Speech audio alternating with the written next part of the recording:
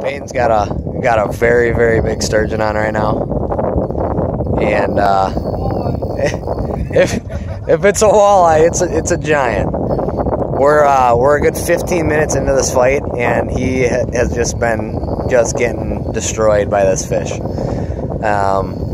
It's massive. I've never seen one fight this hard for this long, and it's pretty incredible. He's using a Fenwick 8-O's with a fluger reel on it. Purchased both of them at Windrove's North Bait and Tackle. And it looks like my line-to-line knot is holding up pretty well there, going from braid to fluorocarbon. We got 20-pound Suffix 832, going to 14-pound Sunline Sniper FC. I'm not gonna film this whole time because that fish is big. It's gonna take a little while yet. We'll see you guys in a little while.